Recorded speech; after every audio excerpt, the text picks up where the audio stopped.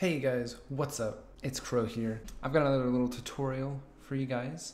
I saw a lot of comments in the last tutorial video asking for stuff about dribbling, flicking, carrying the ball, some stuff for 1v1, so I figured I could do that for you guys. It's something very doable, and let's just hop right into it. There were a couple things that I need to kind of start with and say at the beginning is that this is going to be something pretty basic. A lot of the things that are more high level in 1v1s, a lot of those things need to happen in an actual high level 1v1 and need to be analyzed, and I don't have very many high level 1v1 replays just on hand. So a lot of this is going to focus more on the mechanics side of things, like actually how to keep the ball up on your car for a long period of time, how to flick the ball, how to bounce dribble, and ways to train your mechanics. That's what this is more going to be focused on. A lot of the timing aspects, like when to flick the ball, like knowing, okay, somebody's going for me, so I need to flick it now. Knowing that stuff, we'll need more like high-level 1v1 analysis or some replays. But a lot of that stuff can also just be practiced by playing the 1v1 ladder on your own. Maybe you see this video and you get your mechanics down. You can dribble the ball a little bit better. You know how to dribble, but just play some 1v1s, and over time you'll learn when to dribble. But definitely play some real 1v1s. But yeah, now that that's out of the way, we can begin. So the first step for a lot of people is just getting the ball on top of your car. If you're going to, actually let's go one step back. Not even keep the ball on top of your car. Let's just talk about the bounce dribble first. You don't even need to be able to keep the ball on top of your car. You can do this without knowing how to like dribble at all, really. But this is kind of a dribble. So the bounce dribble is just basically what I'm doing now. I'm just waiting for the ball, right as it bounces, touch it. Or basically just right after it bounces. You want to catch it on its way up from the bounce, but you want to make sure it doesn't roll and it doesn't land on top of your car. You just want to make sure that it continues the bounce, and it's very important that it stays bouncing. And it's so that you can shoot the ball or attack the ball whenever you want. If you see that you have a lot of space in a 1v1 or an opponent's not going for the ball, and you have a little bit of time on your hands, the bounce dribble is great. Especially if they decide to sit in the net and try to save your shot instead of challenge you for it. Because with a bounce dribble, you can transition any of those bounces into a shot. Because the best way to shoot the ball is to wait for it to bounce, and right as it bounces on its way back up, you flip into it with the corner of your car, and you'll hit a pretty sick boomer. And with a bounce dribble, you're able to control that. You're able to get nice and close to somebody if they're sitting in net, and if they don't go for it, you basically get to pick where your shot is. You can practice in free training, just pretending that somebody's on one side of the net, and then boom. Shoot it, to the other side. Kind of pretend in your mind that there's somebody in net, you need to put it somewhere, and then just bounce dribble it. Just pretend, okay, they're not going for it. Okay, I'm gonna bounce it. There we go, I shoot. And just pick a side of the net to shoot towards. Also, alternatively, if you see them go for the ball really early, but you're bounce dribbling it, you don't have to shoot it. You can just hit it to the side, keep it around them. The bounce dribble is great at keeping possession, which is, in 1v1s, very important. Making sure that your opponent doesn't want to go for the ball because he knows if he goes for it, he's going to lose. But if he sits in net, they have to make a really good save or they are screwed. So the bounce dribble is really, really good at the right time. Sometimes you don't have time to do a bounce dribble, or you don't want to go that slow. And that's where flicking the ball comes in handy, is when somebody's constantly challenging you very early and the bounce dribble is just not working, or you just don't have enough time to make it work. The flick is great at getting really good height on the ball and then picking the ball up later or flicking it directly into the net. You can flick it over somebody and then chase it down and try to score it, or you can just flick it directly into the net. But you need to be able to keep the ball on top of your car. And for some people that's difficult. So I'm here to show you how to keep the ball on top of your car so that you can flick it. So if you're good at, if you can get the ball on top of your car, the best practice and the best way to train is just to, in free training, just do this. Just count, maybe get a timer, I don't know. Just try to see how long you can keep this ball up. Just don't let it touch the ground. If you could theoretically do this forever, then you're good. You can move on to, flicks and whatnot. But if doing something like this is a struggle, it's totally fine, because I've got a little life hack. I've seen other people recommend this as well, and I have to say it's very helpful. A lot of dribbling is just making sure you maintain speed with the ball. It's not really about micromanaging your movements left or right. It's just making sure you're going the same speed as the ball so it stays in the center of your car.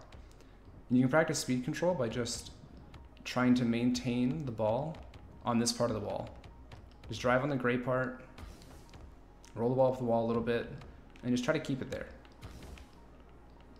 Just try to make sure the ball stays right here. It doesn't touch the ground, but it doesn't go over your car, just right here. And even going this slow, you can speed it up a little bit. You can try going a little bit faster. But just doing this is great practice at learning how fast you need to go. Once you feel pretty comfortable with the speed of the ball, you can incorporate boost into your dribbles. Try boosting for a little bit, slowing down, getting some turns. But ultimately, dribbling is about maintaining the center of the ball. If you can see right now, I'm in the center of the indicator. I'm perfectly in the circle, which means that if I don't touch my controller, I should be able to not touch my stick, and the ball will just continue to go that direction no matter what. And as your car leaves the circle under the ground here, to one side, the ball will go to the other side. So you need to correct. If you go too far forward, you need to slow down. If you go too far back, you need to speed up. But the ball is in the center of your car. If your car is in the center of this ball indicator on the ground here. So I thought that was also another great tip if you're trying to understand how to keep the ball on top of your car. Now, of course, in a real game, you're not going to want to be looking at the ground. You don't want to be keeping the ball up on your car, but somebody's challenging you and you're too busy looking at the ground. It's just a great way to practice and train this. Once you get comfortable with it and you can do it without really looking at the ground, let's say I'm looking in net at my opponent, the more comfortable you get with it, the more you'll be able to look away or look back for a split second just to check where you are, and then look back up, look around, kind of check all of your surroundings as you're dribbling instead of just looking at the ground the whole time. But being able to flick means being able to carry the ball. Once you can carry the ball, you need to be able to flick the ball. And a flick is just front flipping or back flipping. Any kind of flip really will work while you're carrying the ball. And this gives the ball a lot of height and, most importantly, forward momentum at the same time. You don't even really need any initial speed to go with to flick. You can be going really slow, but a flick will still get a good amount of power. So your flick will act differently depending on how you flip and when you flip. If the ball is dead center on your car, when you front flip flick, it's going to go very high. It's not going to have much forward momentum. It's just going to go high in the air. If the ball's closer to the hood of your car, not really the top, it's going to go more forward if you let it drop. And try not missing the ball though. It's going to have a lot of forward momentum and a little bit less height, but a very diagonal kind of arc if you get it more in the front of your car. And typically in the midfield, getting it more on the front of your car is good, because if you're too close to the goal and you get it really, really high and really far, it's just going to bounce off the backboard and you might get scored on. So really only keep it on the center of your car, dead center when you flick, if you need to maybe double jump it or front flip and pop it really, really high. Alternatively, if you want an extra high flick, you can keep it on the spoiler of your car and backflip. And it might go a little backwards, it might go a little forward, it might just go straight up depending on some timing and some speed and momentum. But most of the time it's going to pop very, very high. But you can't front flip with it on your spoiler because you're just gonna miss the ball. It just doesn't work. You can also barrel roll a flick to the left or the right. If you feel like maybe you're off target or a front flip really, like let's say I'm here, I can't front flip and get it on net, so maybe I have to barrel roll. Your barrel roll flicks can pop the ball straight in the air if you do it right. There's a lot of flexibility in flicking the ball, and a lot of it just comes down to how you flip and where the ball is when you first start your jump. But if it's on top of your car, you should be good to go. You can even delay your flick. You could jump wait a second, and then flip. And from close range, this gets kind of spooky, especially in a high level 1v1 if you fake doing this. Like you pretend to flick, like you jump and don't do anything. Is some people might think you're faking, and then you actually flick it. It's a very, very, very good move. But there's a lot of options, and you could even do for like some kind of backflip flick, like a 180 backflip. There's a lot of creativity that goes into dribbling and flicking, and a lot of that, you know, practice and mastery is going to happen here in free training. So if you want to get good at flicks, and you know, in turn get good at 1v1s, just sit in free training or play legitimate 1v1s. If you don't like free training, just actually play 1v1s and just try to flick the ball all the time. Against real people, they're going to be challenging you. They might see that you're going high all the time on your flicks, and they might challenge really early, or they might challenge high. And you eventually learn these timings on, okay, I'm carrying the ball, I need to flick it because he's going for it. You learn those timings over time. But definitely play against real people. I tried playing against bots before the stream, before the recording rather, and the bots just play a little wonky. They just like drive with the ball until they get close enough to where like a double jump will hit the ball, because they're just, you know, a bunch of code piled together in a car. They're just robots. So play against real people for sure. Another great resource for practicing carrying the ball is the workshop. If you're on PC and you know, on Steam, this is great.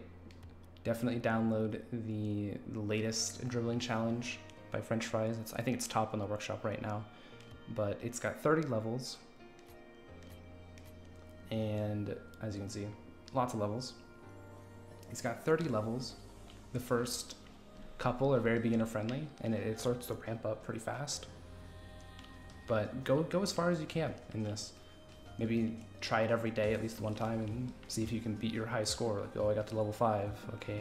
Tomorrow I got to level 6, oh, the next day I got to level 10, you know. Challenge yourself, but essentially this whole workshop is to make sure you don't touch the floor. Your car can drive on these gray surfaces, but the ball can't. The ball falls through these surfaces, and the objective is to get it into the goal. So it's great practice for just having a target to aim at while you carry the ball. And you can even try to flick the ball or dribble somebody in net at the end of these, if you're okay with, you know, potentially resetting. You can see how far you can get your flick. Be careful not to flick it too far over the net. I've accidentally, in some harder stages, accidentally flicked the ball over the net in an attempt to save time. So, but these are great for practicing the mechanic of keeping the ball up on your car. And I'm not saying that these are easy. They're definitely going to get frustrating being able to make these turns. You know, maybe you see people do it all the time, being able to carry the ball and dribble it, but everybody's different. Everybody has an easier time with some things. Maybe you're great at aerials, but you want to work on your dribbles. It's okay. You're not going to get it immediately. This is something where you spend a lot of hours in the game trying to get. You're not going to get it every time.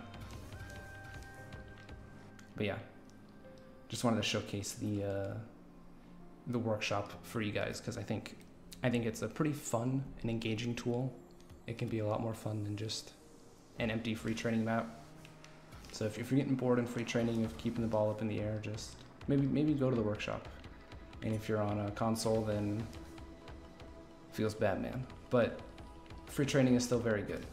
Free training basically achieves the same purpose. It's just a little bit less interactive. So just wanted to give these tips for you guys, maybe help you guys understand a little more about dribbling, a little more about flicking the ball. But just as a reminder, you can also bounce dribble. You don't need to carry the ball. You can bounce it a bunch and then take a shot. Because at the end of the day, this is about being able to score in a 1v1 mindset. So if your opponent's going to sit back and do nothing, a bounce dribble is actually usually much better than a flick. Almost always. If they're going to sit back and you made them scared and they don't want to go for the ball, a bounce dribble is almost always better if you can shoot the ball well. But if they keep challenging you over and over really early, and they're like ball chasing, then flicks are pretty good in my opinion. Because if they go for it, you know, they've committed way past you, and your car doesn't move very much in a flick, whereas the ball moves quite far. The ball will move a lot forward, and you won't move very far at all. You move about one flip length. So keep these tips in mind, and don't forget that practice makes perfect, and have fun. Anyway guys, thank you so much for watching, and I hope you learned a little bit.